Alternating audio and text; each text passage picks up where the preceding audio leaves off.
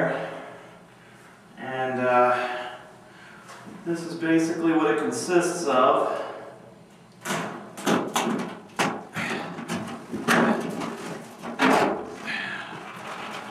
And then we do have the special glazed glass for going over it when it's all put together. And so we have our in chamber, goes in and around, and it comes out this side. And this is just regular corrugated metal, painted black.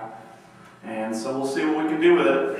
Alright, so we have two different types of material we're going to try today and see if there's any temperature difference. This is a special glazing material called sunlight glazing, and it's a fiberglass glazed material that's a little bit more opaque than just clear plexiglass. It's shatter resistant, and it's commonly used in solar heat panels. Just for the sake of trying it, we're going to test it and see if this has any more output than this. -1 degrees outside, and it's a sunny day. So we're going to put these together here, and we'll try one with this glazing, and we'll try it with the clear, and see if we get any difference.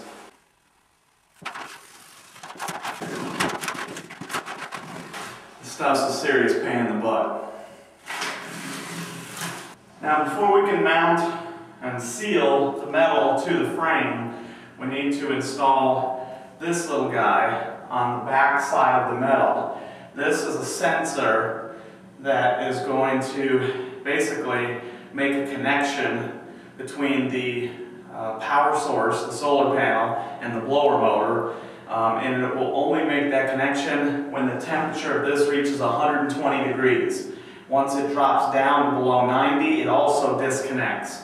So basically it's a little thermostat.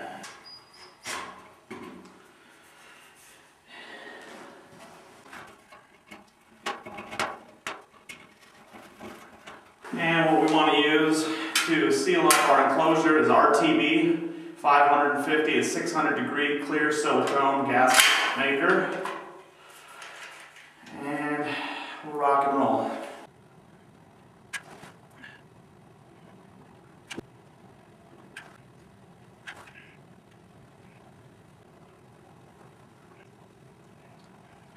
Alright, now we're all caulked up.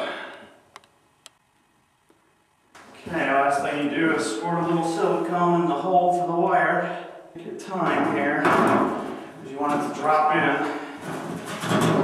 just right.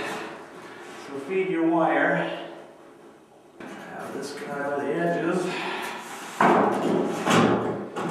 And drop her in, like so.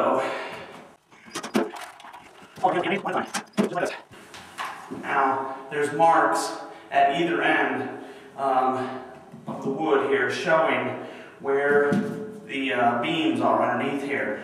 But you can actually use the old sounding technique like we do for finding studs on roofs. And you know where they're at.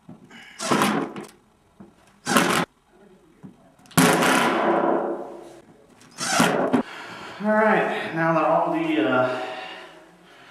all the screws are in, you just want to make sure you put a good bead of caulk all the way around the outer edge to keep any leaks that you might have from coming up and being in the glass. And then we'll put a final coat of black paint on it.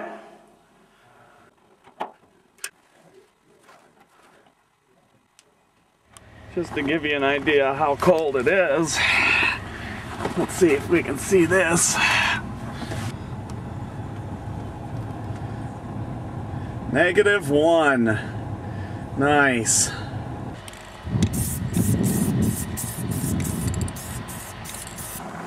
And even without the cover on it, in 1 degree temperature, we can take a reading here. and the surface is at 102 without a cover on it, and it is cold out.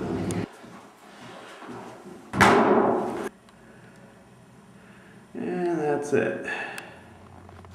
Alright, so it's let's see, 1 o'clock. So we'll give each one, for a test purpose, we will give it 15 minutes in the sun and then take a reading. And then we'll put on the clear plexi and let it sit for 15 minutes and take a reading. Instead, I'll hook up the solar panel and the blower while we're waiting. Alright, I've set up the thermometer right there. I'll turn that on in a minute. And just for test purposes, I'm using a different 12-volt blower motor than what we install inside of them. I just hooked it up on the outside right there, and I'll put the solar panel there into the sun when we're ready to blow some air. So that's how it'll work. Alright, it is now 1:15, so let's go ahead and hook it up and see what kind of heat we can put out.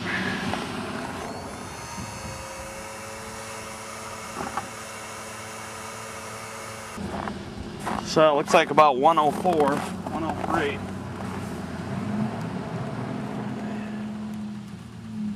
Surface temperature is 67 degrees. The longer it sits, without even the blower motor on, the temperature climbs. Not a whole lot though. It's at 109 right now, and it's 1:20 p.m. Alright, so we'll take this cover off. And of course you're going to want to pre-drill these as well, otherwise you'll shatter the glass. Okay, and there's with the clear cover on. And if you caught that in the last little frame, even after all the years of doing this and working with plexi, if you grab the wrong drill bit, guess what you're gonna do? That's right. Break it. Oh well. It's just a $72 piece of glass. No big deal. Let's go play with it. Alright, so it is 2 o'clock. It's still 1 degree outside, and I've angled it a little bit more to the south. It's still not facing dead south, but close enough. So it's still a fair comparison. It's just an hour later. So we'll let it sit for 15 minutes and we'll see what we got. Alright, so here we are. It's 2:15, and let's see what we're at here. Yeah, I added a little background sign there.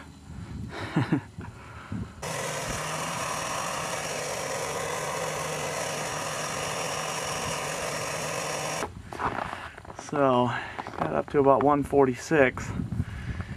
147. We'll let it sit for 5 minutes and see what it does. Okay, and the final verdict after it's been about 7 minutes.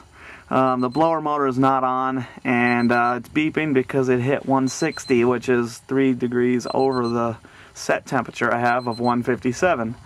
So it is -1 degree out. It is 2:20 p.m. On a brisk Colorado morning, and or afternoon, and yeah, so it's hitting 160 degrees. If we turn on the blower motor, it'll drop down a little bit, just because it's pulling in -1 degree air. Kind of a demonstration of what kind of power these motors can blow. And I got some plastic on there. Put a little battery here.